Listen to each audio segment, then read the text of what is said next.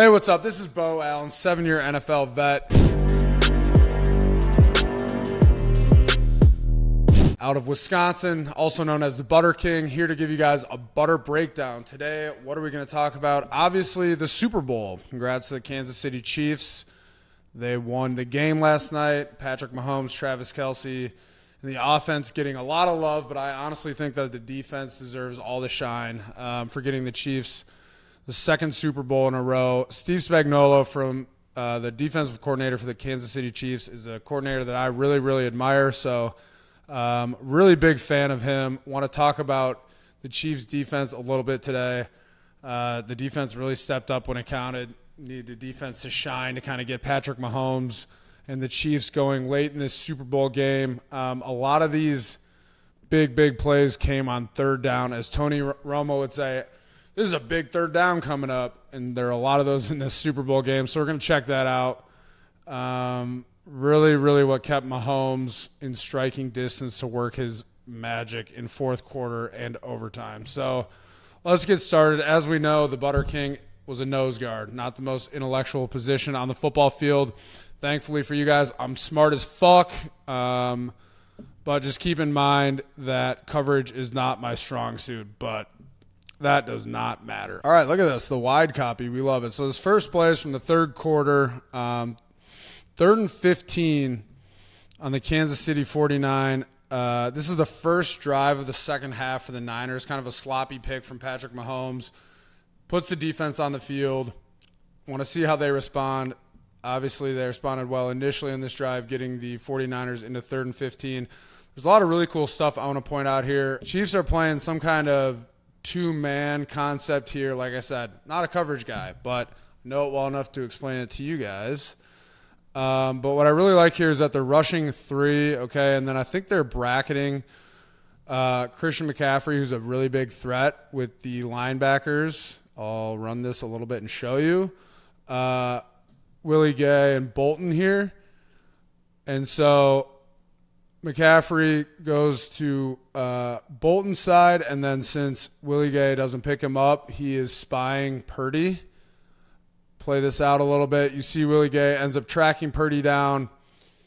Purdy scrambles, steps up in the pocket.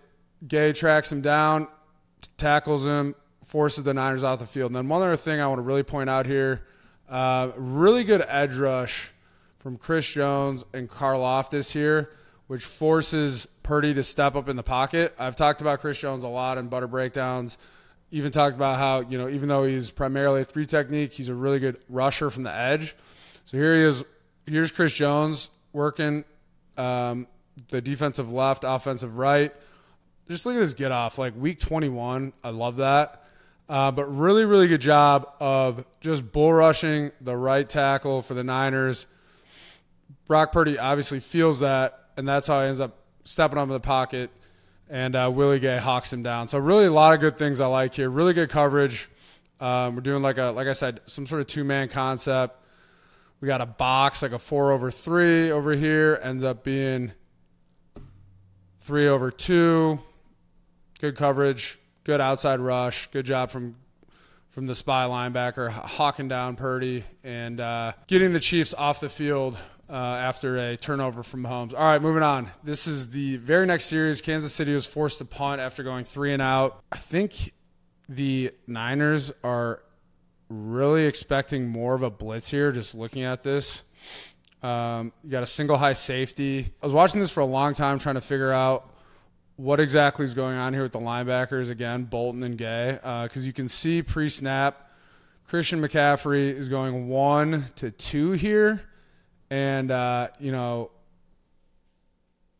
you get a little bit of a delayed blitz here from Bolton. I can't tell if it's by design or what I think is happening is he just sees McCaffrey staying in, so kind of creeps up there and then ends up blitzing late.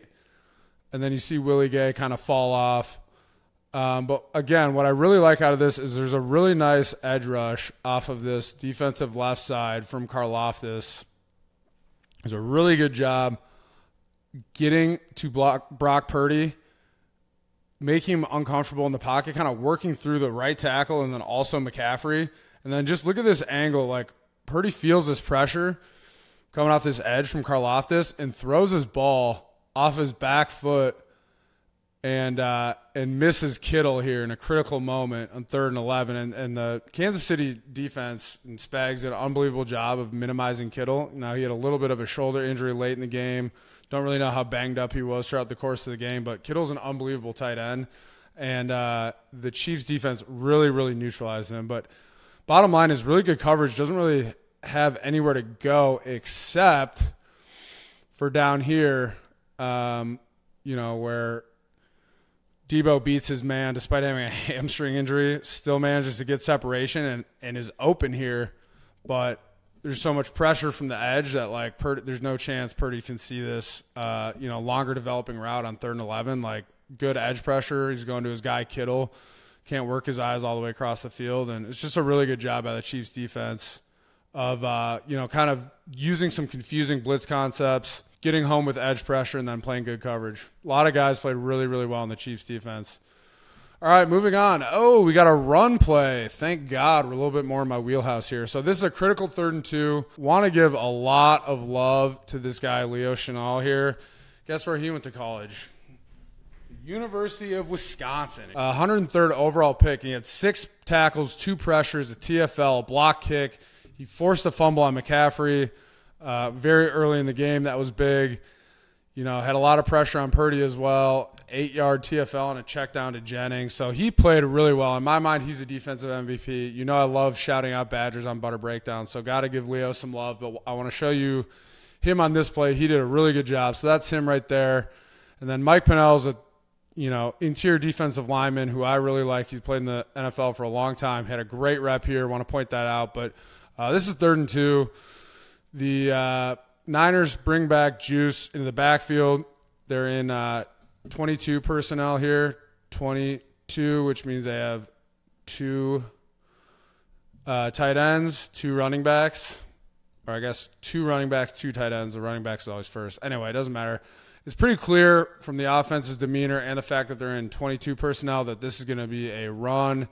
So the Chiefs, they're in this like short yardage, kind of, it's almost like a goal line look where they're just packing all of the defensive linemen in the A and B gaps.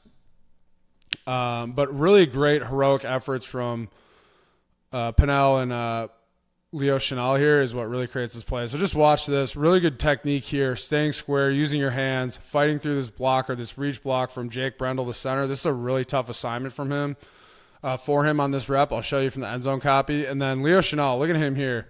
Sets the edge on the tight end, plays with his hands, and then knocks off Juice and gets in on the play. It's a really unbelievable job from him. Boom. Yeah, takes out, and he's in on the play. Watch it from the back. It's really, really nice.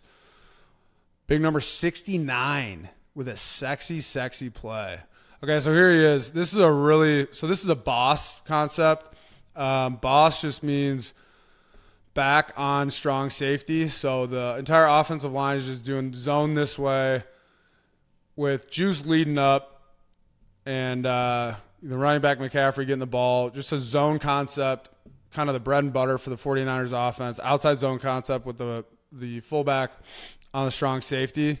But just look, I love this get off. Like, this is tough. This is a really tough assignment here for Jake Brendel. He needs to reach this 2-eye, okay? That's a tough assignment just by alignment. It's really, really hard. But what I love here from Big 69 is just really good job staying square, keeping his feet active. Like, I think he's a little bit surprised by the lack of contact from the guard here. Gets his feet in the ground, though, does a really good job of defeating this block with his hands. Like, he kind of misses his punch, but he still gets his hands in there, gets extension, is able to lock out the center, get off it, reach, keep running his feet, and get in on this tackle. And then watch fucking Big 54 here. Just sets the edge. Really nice job on the tight end. Hat in hands. Locks him out right here. Really good extension with his arms. Keeps his feet running. Throws that rip with his right hand. Oh, hits Juice too. So that's awesome because let's say Leo Chenal doesn't make this play, which he does, which is excellent. He takes out 2 blockers and makes a play. But even if he doesn't, this dude's going to, be able to scrape over the top and get in on the action. But taking out 2 isn't enough for Leo Chenal. Still is able to get in on the tackle. That's an unbelievable play here. Now, the 49ers did convert this 4th down and went on to score, but got to give my Badgers some love, and I got to give, Big 69 nose guard some love too. So thought that was a great play. Just really good run defense from the Chiefs on that. Okay, here we go. After the 2-minute warning, critical situation. The Niners are driving the ball down the field. It's 3rd and 5, right? Score is 16-16. In the Super Bowl, 4th quarter, 2-minute warning, and it's 3rd and 5. If you're a defensive player for the Chiefs, you have to understand that this is probably the biggest rep of your life, okay? Like, this is a critical moment. And it's pretty clear pre-snap that the Chiefs defense is dialing up a blitz. Spags loves to blitz. He's got a lot of really creative blitzes. Really keeps offensive on their toes with their protections, okay? And what I love about this is just the disguise pre-snap. There's a lot going on, okay? There's a lot of different people showing blitz, especially over on this defensive left side, on the offensive right side. Here you have Kittle in the backfield. He's going to be part of the protection in the back, and it just seems pre-snap that, something is going on over here. Like, who's coming? You don't really know. You have the safety up here, which means it's likely that somebody is going to be blitzing from this side, but the disguise is really good pre-snap. 49ers offense isn't really sure who exactly is coming, okay? Guess who it is? This dude, McDuffie, coming all the way from the other side. Just a fucking great job disguising it pre-snap. McDuffie comes all the way from the other side, kind of like, he's faking like he's blitzing, then he's not, backing out a little bit. Oh, shit, he's actually coming. Free runner. Gets right in Purdy's face. Forces incompletion.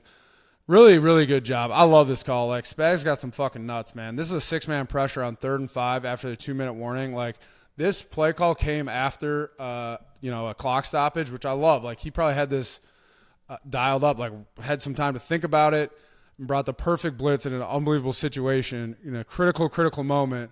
And it got home. And I just got to say, like, this dude played fucking unbelievably as well all game. In coverage, here, obviously, on this blitz. He had an incredible game, and he's a fucking really, really good player. Not really a whole lot to talk about. Just a great dial-up from Spags. Fooled the protection. Not really sure exactly what the Niners called in protection here, but they're bringing 6. They have 6.